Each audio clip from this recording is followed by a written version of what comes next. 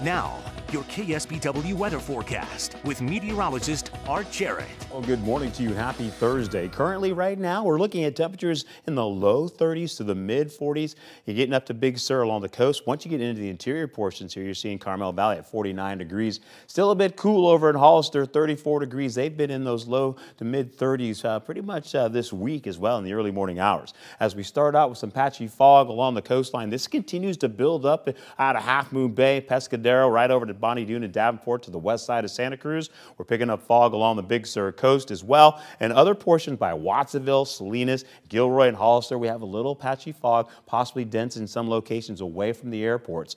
We also have an area of low pressure that is going to be dragging itself just down along the coastline, ushering in some moisture in the upper levels.